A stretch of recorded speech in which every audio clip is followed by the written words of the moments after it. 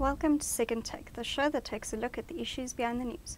Ford Motor Company of Southern Africa is aiming to lure customers back to its brand after the 2017 recall of Kruger vehicles as a result of thermal incidents.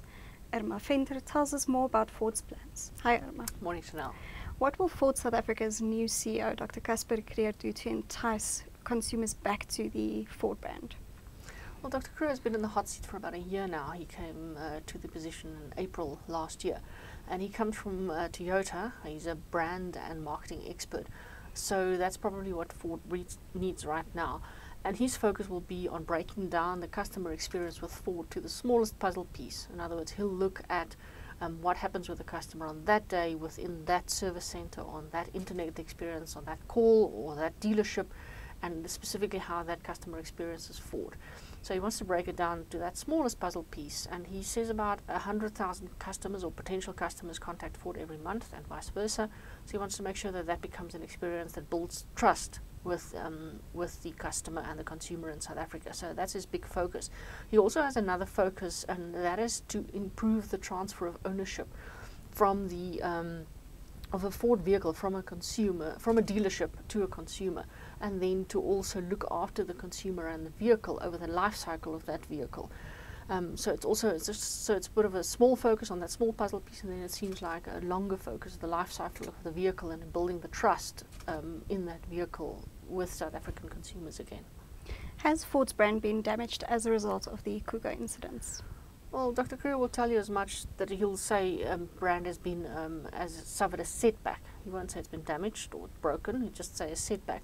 So he acknowledges that. So we do have a problem with sales. For example, Kruger sales have dropped from 300 units a month down to about 100 units a month. Overall, Ford sales in 2016 that reached about just short of 74,000 units. That dropped to just over 71,000 units in 2017. And that in a market that grew about 1.8% last year.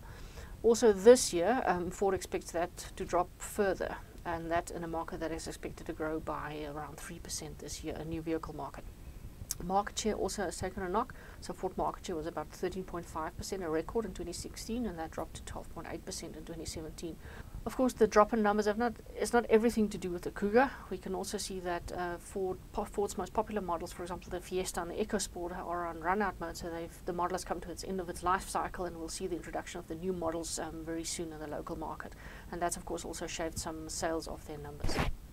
So there is clearly a bit of a turbulence and turmoil for Ford within the local market at the moment, and we'll see what Kruger does to rebuild the trust in the brand and the brand itself. Beyond the Kruger, what other plans does Kruger have for the Ford brand? At the moment, Ford is in the midst of renegotiating to build and manufacture the next generation Ranger pickup in South Africa. So he's got to tackle that. And he also there's a strong focus on logistics costs to make South Africa a more competitive production base within the global network. So there's a big focus on logistics in terms of ports and rail and everything connected to that to make sure we're more competitive as a country. So Ford South Africa also has a strong focus on reducing complexity within the brand. So for example, we'll see the new vehicles being rolled out. We'll see that there will be fewer options, fewer model derivatives within a model lineup, and fewer colors available. So customers will actually just have a few options to choose, and probably make buying a vehicle easier, and perhaps also selling a vehicle easier from a dealer perspective. Ford will do some research and looking at what the market wants in terms of standard options, and then put those standard options in and sell the vehicle as is.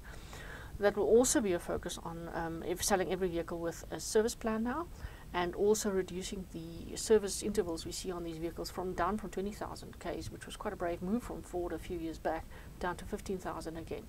So the indication from Ford are that this will actually improve durability and reliability of their vehicles within the local market. And I think it just makes sense. The more often you see a vehicle, the better its reliability is within a dealership. So, for example, Toyota has some service intervals of 10,000 kilometers. So you have that coming down from 20,000 to 15,000 then for Ford, and then you would also see that every vehicle will come with a service plan, and the vehicles will be sold as that. So it's quite a big job lying ahead for Kruger, but he seems like he's tackling it head on. Thank you. That's the Second Take show for this week. Thank you for watching, and join us again next time for more news analysis.